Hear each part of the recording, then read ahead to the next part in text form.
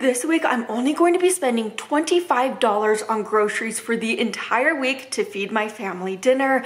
Plus, this is my first time making one of these grocery budget challenge videos like this in my slow cooker. So these are all slow cooker dinners. I am so excited. Let's go get to the store now. I'm going to bring you guys along with me and let's fill up my cart for only $25 this week. I'm going to be shopping at Walmart today because most people have a Walmart in their area, and there are a few tricks to save money while buying groceries that I have learned over the years. One of them is comparing the prices of meats from the refrigerated section and the freezer section. So today I'm buying a pound of ground turkey from the freezer area because it's a little over $1 cheaper than the ground turkey in the refrigerated section. Now that I'm in the chicken area, I am going to be buying some chicken for some recipes that I have in mind this week, and I can't pass up on this big bag of chicken drumsticks for under $5. In this case, this is a better deal than the chicken drumsticks in the freezer area. I did compare the prices. They also have this big bag of chicken leg quarters for close to $8, but today I'm sticking with the chicken drumsticks just because they're a little less expensive. I made my way over to the canned bean area and I'm picking up a can of black beans, or you could get really any beans. I'm also picking up a can of chili beans. Chili beans have like great flavor in them. And then beans are considered a superfood because all the plant-based nutrition in them. So buying a can for under $1 is a wonderful deal. Salsa could be kind of pricey at times, so I am going to be buying a jar of salsa for 2 different recipes today, and I did end up finding this 24-ounce jar of salsa for a little over $2, so I did think that was good value for today, so I put that in my cart. And if you know me, you probably know by now how much I just love the flavor of these chicken and herb bouillon cubes. They pretty much make anything taste good, so I'm going to be grabbing this 8-pack today and I'll find some use for them this week. Next, I'm going to be picking up some rice, and rice is a healthy staple that offers many great nutrients, so I'm putting this 1-pound bag in my cart. And next to the rice section, you could find like the dried bean and lentil section.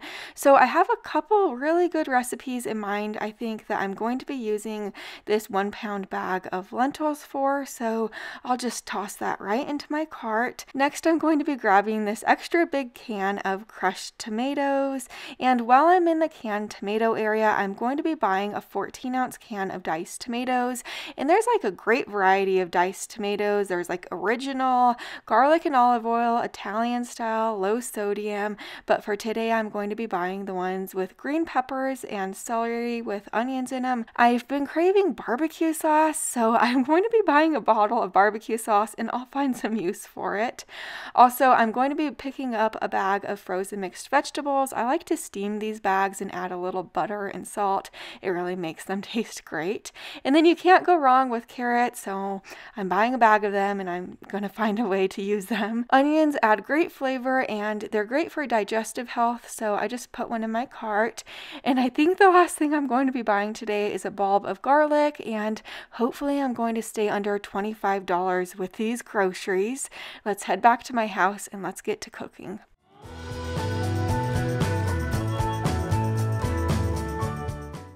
To start us out this week for Sunday night's dinner, we are having these fall apart tender barbecue chicken drumsticks.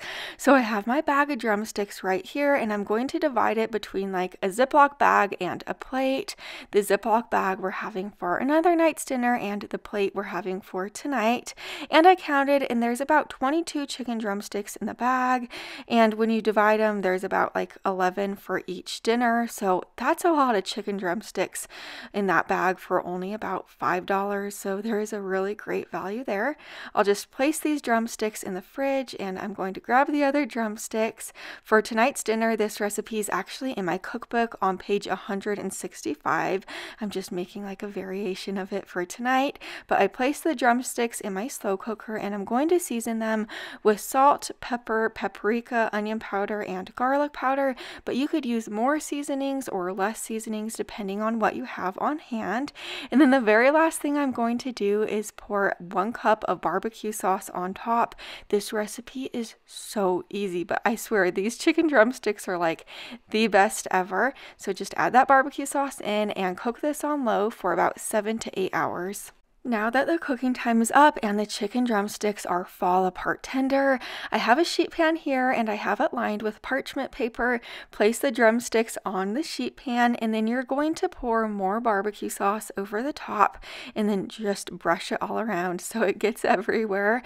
Place this in your oven under the broiler for about 2 to 3 minutes and this will caramelize the barbecue sauce and make them extra amazing. Here's my plate of food. For extra nutrients, we served our drumsticks with that bag of steamable mixed vegetables. I just added a little butter and salt to that bag, but these will be the best barbecue chicken drumsticks you will ever have. They're so easy to eat because they're so fall apart tender.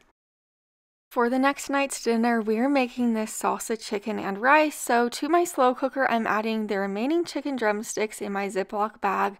Just add them right into your slow cooker. Next, add in 1 cup of salsa. You could really use any type of salsa that you like or have on hand. I'm just using this salsa that we grabbed from the store. Now, if you have some taco seasoning on hand, just add in about 1 tablespoon of that. But if you don't have it on hand, don't worry, you don't need to add it. Just cook this on low for 7 to 8 hours. And on the side, I just made up 1 cup of our white rice just in my Instant Pot. So super easy. And then I served our chicken drumsticks over that rice, and we like to kind of like eat the chicken with the rice. It is really good. So this salsa chicken and rice is super delicious. It's super high in protein and really affordable. For the next night's dinner, we are making these taco bowls. So into my slow cooker, I'm adding 3/4 cup of our white rice. Just add it right in there. Next, add in 3/4 cup of our salsa. And then for the water, I'm using 1 3/4 cup of just regular water. Now add in the drained and rinsed can of black beans. And then I'm adding in about 4 cloves of our garlic. I just chopped that garlic up into smaller pieces. Now add in 1/4 of our onion with 1 teaspoon of salt, and then give this a stir. Cook this on low for about 3 to 4 hours or until the rice is tender.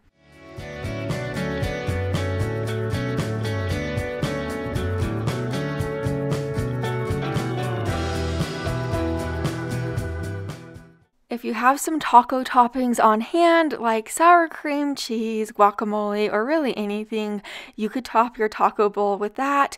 Or if you don't have anything on hand, don't worry. This is super good without any toppings as well.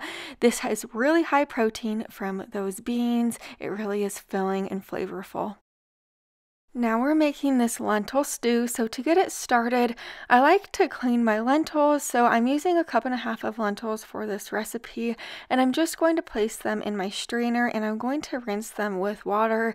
Sometimes lentils have like a little bit of dirt on them just because how they're grown, and then you might be able to find like a pebble in them like occasionally. So I just like to clean them. Now I'm going to dice up part of our onion, 6 carrots, and 6 cloves of our garlic. Over to my slow cooker, I'm just going to add all of these vegetables right in there. Then I'm going to add my rinsed lentils in as well. Next, add 3 bouillon cubes along with our can of diced tomatoes. Then add in 4.5 cups of water. At this point, you could add in any other seasonings that you'd like bay leaf would be really good in this, or really anything. I just kept it simple today. Cook this on low for about 7 hours or until the lentils are to the tenderness that you like them to be.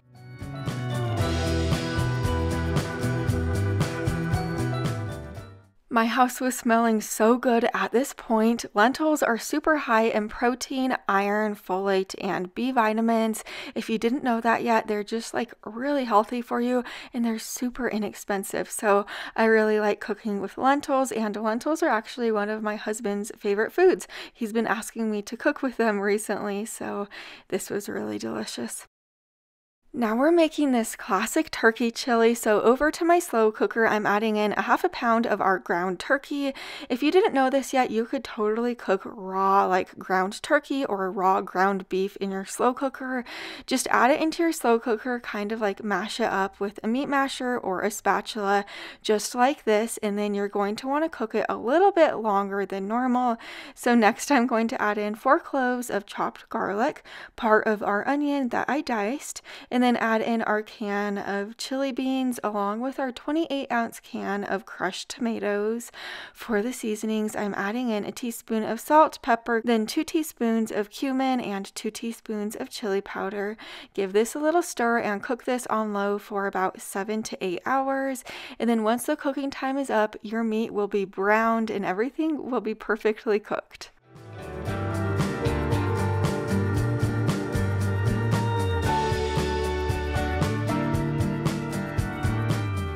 Here's my bowl of chili. We topped ours with a little bit of shredded cheese and sour cream, but you could top yours with like crackers or really anything that you have on hand. Or if you don't have anything on hand, just don't top it with anything. This is a really delicious, healthy, high protein chili that is super duper good. Now we are making this turkey and lentil casserole, so over to the pan on my stove, I'm adding our other half a pound of ground turkey in there, along with our remaining diced onion and minced garlic. Break that turkey up and brown it and cook it through.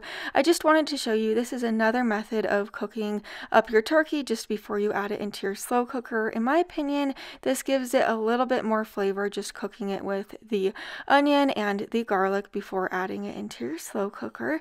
But now I'm going to measure how many lentils we have left. So I just have my measuring cup right here. I poured the bag of lentils in there and it looks like we have a little under a cup of lentils left.